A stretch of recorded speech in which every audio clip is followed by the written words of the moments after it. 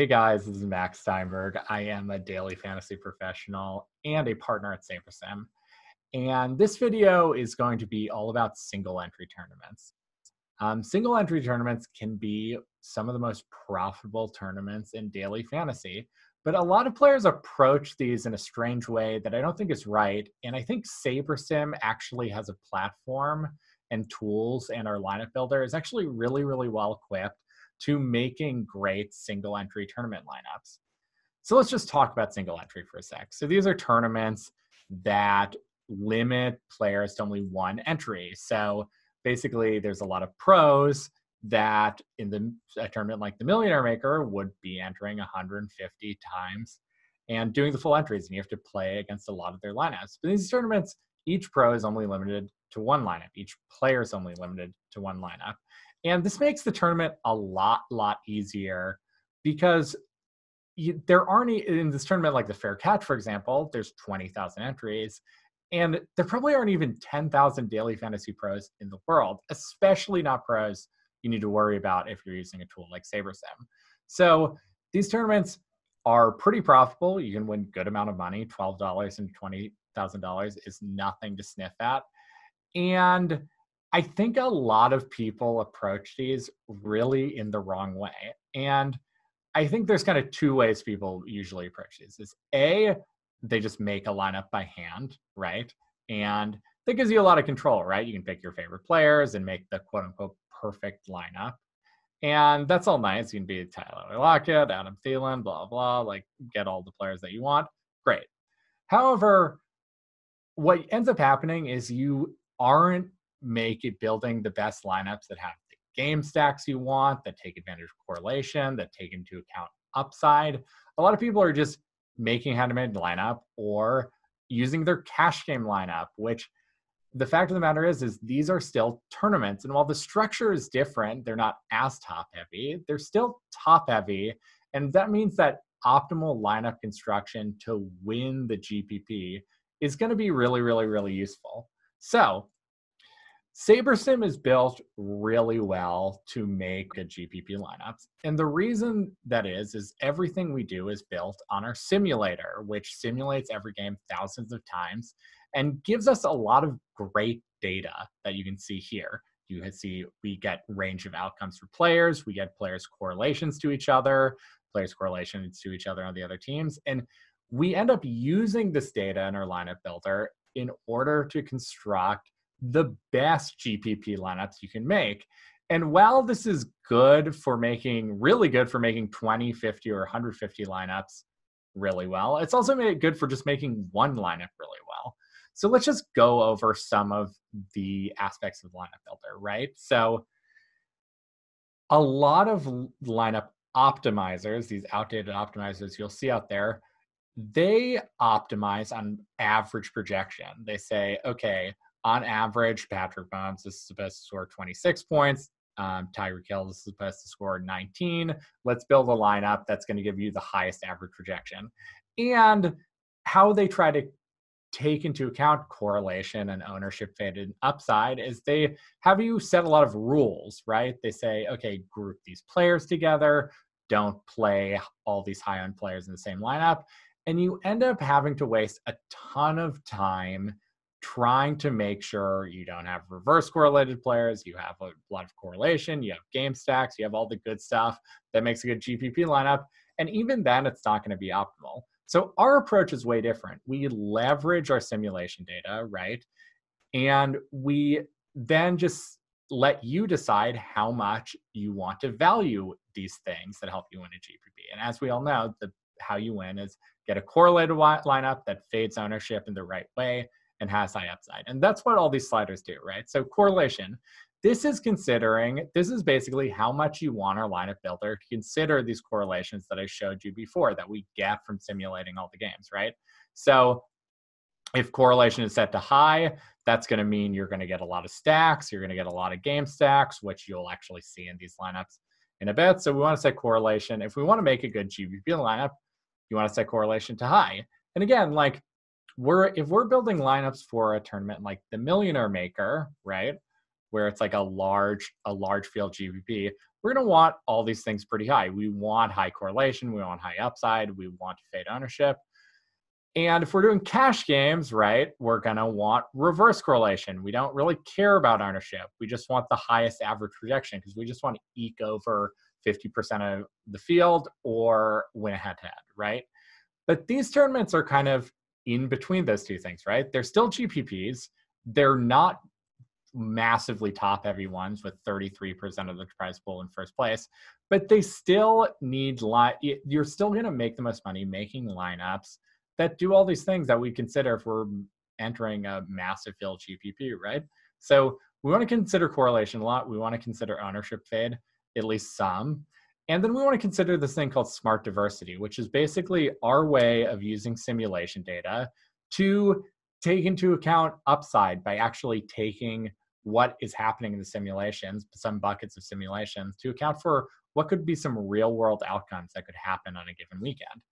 And smart diversity is kind of hard to explain, but I think it's best explained actually after we make a build, because you'll see exactly how our builder works and how it's different than normal lineup optimizer, right? So we're building our lineups right now, and we're going to see all our lineups being built on this right-hand corner. It's going to show a visual of all our lineups, right? And what you would normally see in a lineup optimizer and what lineup optimizers do is they say, okay, they try to give you the best lineup based on the highest average score. And that's what we call proj score, right? So you add up their average projection of each player, and that's the score you get. And there we go. You have the highest projection score for that lineup. But you don't want to build your lineups maximizing for average score. You want to maximize for correlation, upside, and ownership fade. And that's where Saber Score comes in. So Saber Score quantifies all those things. And the reason that Saber Score is higher than it is has to do actually, or higher than proj score, has to actually do with smart diversity. Because what smart diversity does is it takes a couple simulations from every game and looks at the actual outcomes from those 2, 3, or even 1 simulations that it looks at. And if the average ending projection or average score of that player in those little simulations becomes really high, then the lineup builder is going to favor those players and actually just treat the average score from those few simulations as their average score instead of just taking what their average would be over thousands and thousands of lineups. And what ends up happening is you actually get what a true range of outcomes for an actual player is and what they could actually happen, how much upside they could actually have. So in this lineup, my guess is Houston, Kansas City might go into overtime. It becomes a huge shootout. And as you can see, this is just a massive Chiefs-Houston game stack. And I think that makes a lot of sense. Obviously, this is a high over-under. Both are teams that pass quite a bit, are fast-paced teams. So this lineup is legitimately the best lineup in a situation where Houston, Kansas City is a game stack, and maybe other games don't quite go up to snuff, and there's not really actually a better player in another game, right? And so what this ends up doing is gives us basically, some lineups given a certain range of outcomes. So, and as you can see, if you actually look at projection score, it's not ordered in the way you'd think. Sometimes this is the third best lineup, the projection score is really low, but the Saber score is the third best score. And that's because this lineup, although the average score is low on a whole, can have some pretty high upside games. And when I'm making a single entry lineup, and I'm just making one lineup for a given slate, which is something I might do on just a 4-game slate like this one, what I like to do is just look through these lineups and just use my intuition, use my gut, and say, does this make sense on top of what Saber is already giving me? And, they're sort of giving me some choices here, right? There's not that huge of a difference in terms of Saber score from these top 3 lineups. So I really can choose, or top 4 lineups. So I can really go wherever I want with it, right? And so this one is interesting too. I think, this Jimmy Garoppolo one probably is going to be pretty contrarian. We get some high upside running backs here. I think that's certainly an interesting play. We're just punting at the tight end and defense position, we can go up here with just the Kansas City Houston onslaught. We can temper that Kansas City Houston onslaught a little bit and throw in some David Moore at wide receiver, or we can go a different route with that Houston Kansas City onslaught and use Deshaun Watson at QB instead, right? And so there's different ways we can go. And I think SaberSim is really great for mass multi-entry, obviously, because we've just built 150 lineups and they're using that correlation. It's taking into account upside and we're getting a great balance of players, right?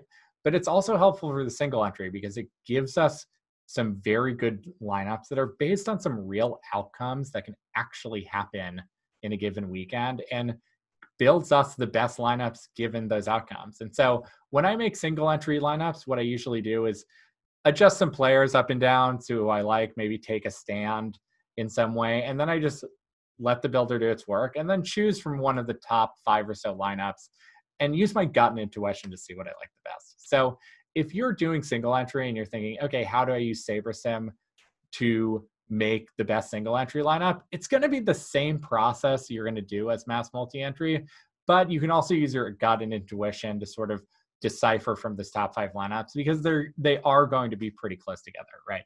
So I really hope you enjoyed this video. I think single entry really is a profitable way to play tournaments. It's what they're one of the most profitable tournaments. And using a cash lineup or making a hand made lineup is not going to be as good as using SaberSim and getting that high upside game stack that SaberSim is going to really create for you. And I think that's really important to consider when you're making single entry and not just hand make or use your cash lineup, because that's not going to be as profitable as doing something that Saber gives you that really gives you those best lineups for GPPs, even when they're not as top heavy as, let's say, the Millionaire Maker. So we are offering a free 3-day trial. So for anyone, if you tried us before, you're welcome to try us again. And that's completely free. Try us out, try the lineup builder, look at our projections. If you like it, you like it, you can subscribe. If you don't, you don't. And it's totally fine. I really recommend you trying us out because the lineup builder is really cool. It's really fast and it's really easy. So good luck this weekend with your NFL lineups and good luck in DFS. And thanks for watching.